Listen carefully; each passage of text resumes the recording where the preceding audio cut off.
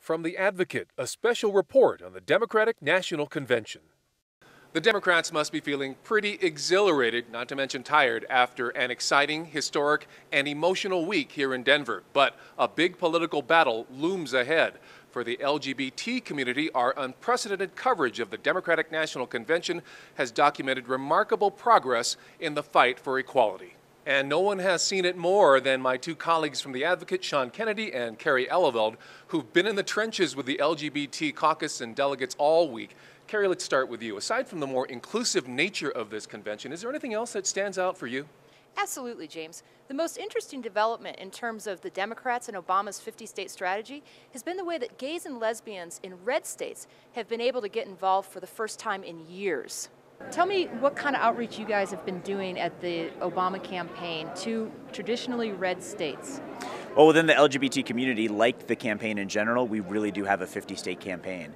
This amazing primary has built campaign infrastructure in every state across this country and has brought people out of the woodwork who really want to be involved, not just in electing Barack Obama, but in electing fair-minded Democrats up and down the ballot. So states like Montana and North Dakota, Georgia, North Carolina, states that Democrats haven't really competed in at the presidential level in the last couple of years, are really in play this year. It's an ambitious strategy, but you can be sure the Republicans will be shoring up their support state by state as well. Sean, how about you? What's been most surprising to you this week? Well, James, what was most surprising to me was how easily the Clinton delegates fell into the Obama campaign. We were prepared for lots of tension with the roll call vote. There was a march in support of Hillary through downtown Denver this week, but the Clinton delegates that I talked to were definitely ready to get on board with electing Barack Obama the next president of the United States. So even though you were originally a Hillary supporter, you've come full circle and now you're embracing Obama for president.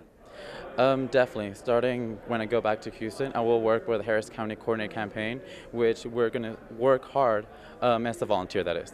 And we're going to work hard to make sure that everybody will go ahead and vote straight ticket. That straight ticket includes Senator Barack Obama. You know, I'm like a lot of Hillary supporters, like a lot of the 18 million people out there who voted for her. I put a lot of time, a lot of energy, a lot of dedication into her.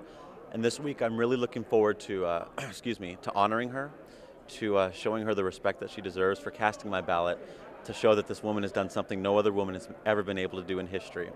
And then coming out of here, after Denver, I think we're all going to be able to join in and support Senator Barack Obama, just like Hillary's done. At least publicly, the divisiveness among Democrats seems to have healed, but there are still a lot of voters on the fence. What is clear is that the party is paying more attention than ever to voices within the LGBT community. I think we can all agree on that. For Sean Kennedy and for Carrie Eleveld, I'm James Hattori. Thank you so much for joining the Advocate's coverage of the 2008 Democratic National Convention.